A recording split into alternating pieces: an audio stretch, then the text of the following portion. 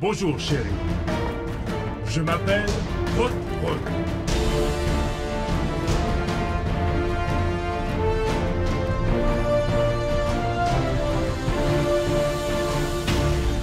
Welcome back, Autobots, Decepticons, and everything in between to another Transformers theory. Today's is going to cover where Hot Rod was during Transformers 2007, all the way to Transformers Age of Extinction. But before we jump into that, a quick word from today's sponsor, Raid Shadow Legends. Now, for those of you who are unfamiliar with the game, Raid Shadow Legends is a turn-based RPG where you collect these guys called champions and use them to battle other players from around the world. The game is available on mobile and PC, and it gets constantly updated. Recently, a new champion named Simple was added into the game, who is based off of the esports legend of the same namesake. Even more exciting, Raid's bringing the latest addition to its huge boss roster. That, folks, would be the Hydra. It's got multiple different heads that each have unique mechanics that will pose a threat to you and your champions. This is definitely one of the toughest fights in the entire game, but it's absolutely worth it in the end because you can get some spectacular loot. My favorite part about the game must be the champions, since each of them have unique designs and abilities, leaving for endless combinations between them depending on who you assemble. Right now, new players, for a limited time only, can get a huge head start in Raid. All you have to do is click the link in the description or scan the QR code right here,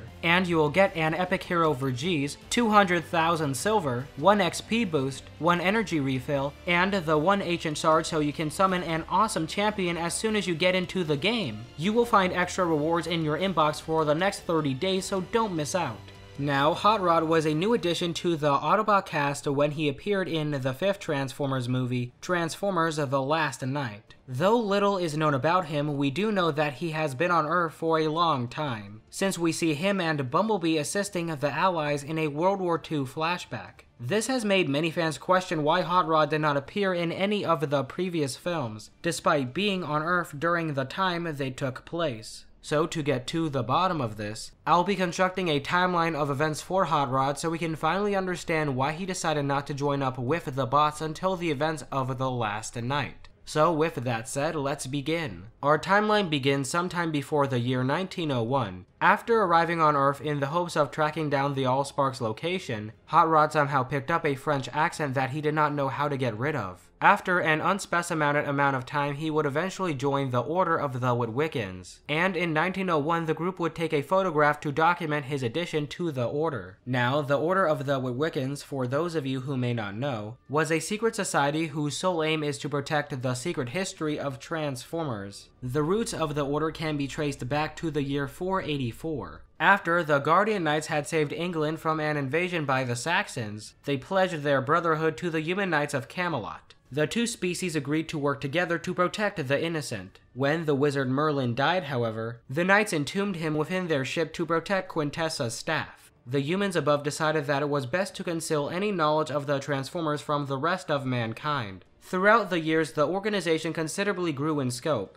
recruiting many famous individuals throughout history, and for centuries would monitor, document, and cover up any Cybertronian activity around the globe. But moving back onto the timeline, eventually Hot Rod would meet up with his brother-in-arms Bumblebee, and the two of them would go on to assist the Allies during World War II by joining the Devil's Brigade, a commando unit that formed in 1942 and disbanded 2 years later in 1944. A fun fact to keep in mind when watching the World War II flashback is that Bumblebee and Hot Rod's robot mode parts do not match what they turn into in vehicle mode. Bumblebee in vehicle mode is a 1937 Mercedes-Benz 320 Cabriolet, but in robot mode his vehicle mode kibble is from a Humber Scout car. Hot Rod, on the other hand, transforms into a 1941 Steyr 1500A, but his robot mode parts are from a 1943 Ford M8 Greyhound. Now, there's no concrete answer to why this happened, but I do have a good guess. The photo that we see of Bumblebee's robot mode design is from Josh Nizzi's concept art, so maybe it was too late into the game to give Bumblebee the correct robot mode kibble in this scene, due to the footage of the poster already being shot. so they intentionally left this error in there. Strangely, unlike the case I proposed for Bumblebee,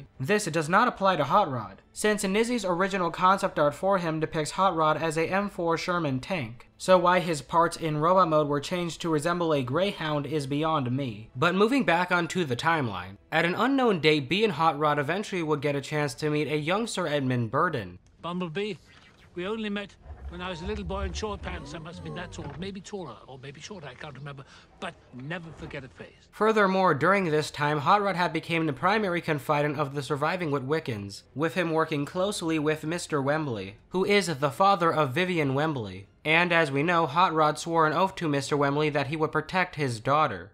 He's a soldier, Miss Vivian. He swore an oath to your father to protect you.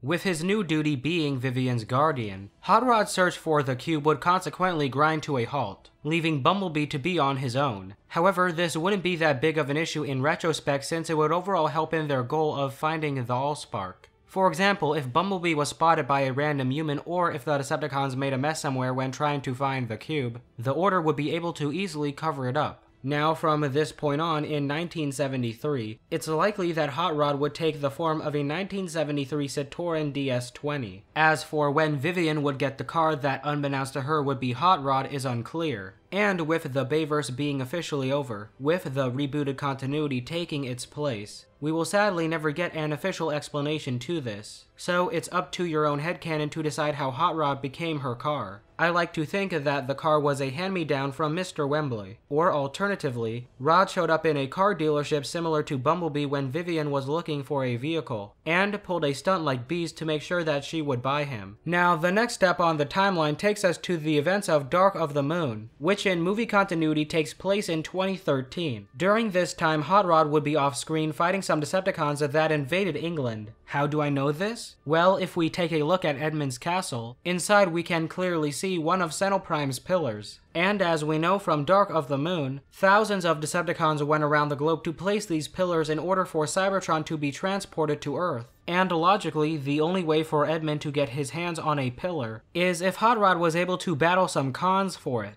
If you were wondering what the other items on his desk were, I was only able to make out two, which to my surprise turned out to be the KSI Transformium balls from Age of Extinction, and the fuel cell from Dark of the Moon. And I'll be covering how these items got there in my next video. Now, the last point on the timeline takes us to the events of The Last Night, which in movie continuity takes place around the year 2022. And after all this time, Hot Rod finally reveals himself to Vivian, and updates his vehicle to a 2016 Lamborghini Centenario LP770-4. But most importantly of all, he joins back up with his brother-in-arms Bumblebee to save the world once again. Now, before I end off the video, did you know that concept art for Hot Rod was created during Dark of the Moon's production? These are on record the earliest official live-action renditions of him. And though for the longest time the image on the left was the best quality floating around the internet, I actually got in contact with the creator of this concept, Sam Brown, to see if he could possibly hook me up with a better quality one. And to my surprise, he replied back to me with the original source file, which is over a decade old. And here we can make out all the little details that we couldn't before, such as us now knowing that he transformed into a Nissan, possibly a 2010 GTR GT1. Now, based upon these early concepts, they both depict him being able to transform into sports cars, which did actually end up happening. What I do find interesting is in both of these concepts he has handheld weapons, which as we know would not make it into the film. However, the idea of handheld weapons would carry over into one of the concept arts for him made by Josh Nizzy during The Last Night's production. And though not confirmed, it seems like Nizzy took inspiration from both of Hot Rod's original concepts and combined them into one. But don't you think it's odd how the design that we did end up getting looks nothing like the concept art? Well, I guess that's just Bayformers for ya. And just like that, that explains where Hot Rod was during the previous films. I hope you guys enjoyed this video, and if you have not already, check out the Fixing Transformers playlist for some more awesome theories. But before I go, I want to say thank you to all my Patreons and channel members for supporting the channel. Thanks to you guys, Trans Theories is where it is today, so thank you. And as always, if you enjoyed the video, consider dropping a like rating because it does help the channel a lot. With that said, keep on theorizing.